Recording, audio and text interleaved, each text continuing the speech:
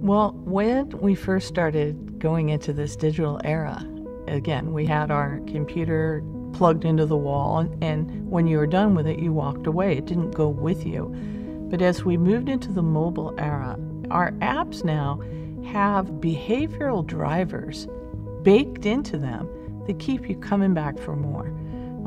For example, we know that gambling can be addictive, right? And we have the slot machines where you pull the lever and the things turn and ding, ding, ding, ding. Maybe nothing happens. You pull it again, nothing happens. You pull it the third time, ding, ding, ding, ding, ding. Lights are flashing and money's falling out, or there's a counter adding up money.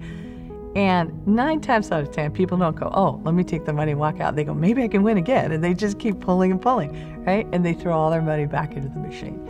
So psychologists call that random reinforcement. Sometimes you win, sometimes you don't win. And what we know is if you win all the time, you kind of get bored of it. If you never win, you give up because you can't win.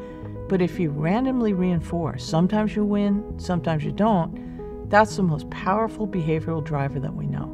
So think about things like a Tinder. You're swiping, ding, ding, ding, and they swipe you. It's gamified. It's built-in random reinforcement. Instagram, there's a feed scrolling itself. Sometimes the stuff is boring, like, oh, I've seen that. Or sometimes like, wow, well, that's fun, or that's interesting. Zing, it's that same exact kind of behavioral driver that we see in the slot machines. Now, we know that's addictive. That's what's built into the apps now. Random reinforcement keeps you coming back for more. So that's what's going on. So that's why it's so hard. Even the ding of a text message.